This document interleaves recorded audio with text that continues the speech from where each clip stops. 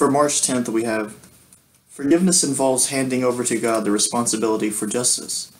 The longer we hold on to it, the more it strangles us. This is one of those that I agree with halfway. I do forgive and I do believe in forgiveness. I don't think anyone should hold on to anger or hate an individual person.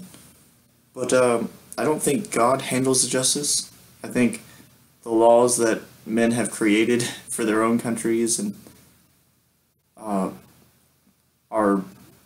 for the sole purpose of providing justice. So I don't think God's involved in that in any way. It says, Lord, at whatever point I judge another person, your word says that I am condemning myself, because those of us who pass judgment do the same things. This reminds me of, do unto others, you have them do unto you, a golden rule, which people say is actually older than the Bible. It's an older idea because, it just makes sense, Now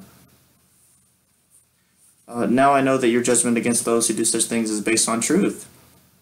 So when I, a mere human, pass judgment on others and yet do the same things, do I think I will escape your judgment?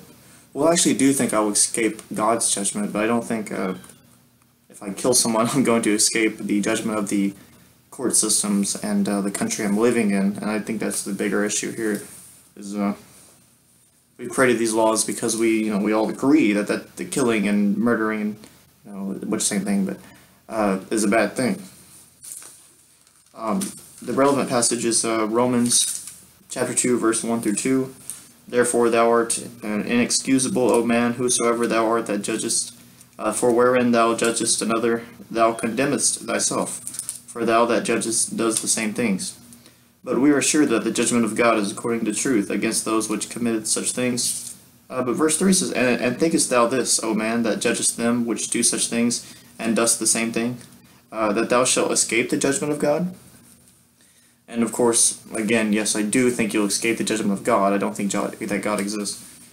But certainly, it's a good chance you'll be caught by the police, and you'll be held accountable to the court systems. If I do not judge, I will not be judged. Actually, no. Plenty of people judge other people, even if they're really good people and they never judged anyone. I mean, people will still come up and say that you're ugly or say that you're a bad person, even if you're a really good person. Sometimes people have false perceptions of you. If I do not condemn, I will not be condemned. Well, actually, no, that's not true either. We've had people in Texas be killed for crimes they did not commit, and they were found to be innocent afterwards. They were, not guilty. It should not have been condemned.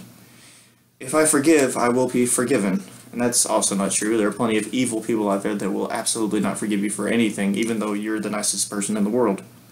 Relevant passage, Luke chapter 6, verse 37. Let's try to get there in 5 seconds.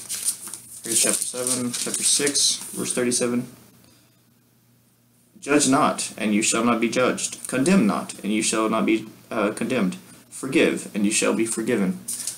Well, I think they think in the sense of God will forgive you, which is great if you believe in God, but I don't think a God exists. So certainly someone who kills someone will get in trouble by the law, and you would hope that people would forgive you for minor offenses and things that you've done.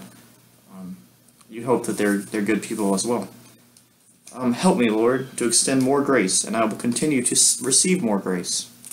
And of course, that doesn't always happen, as I alluded to previously. But I like this devotional a lot better than some of the others. It makes a lot more sense.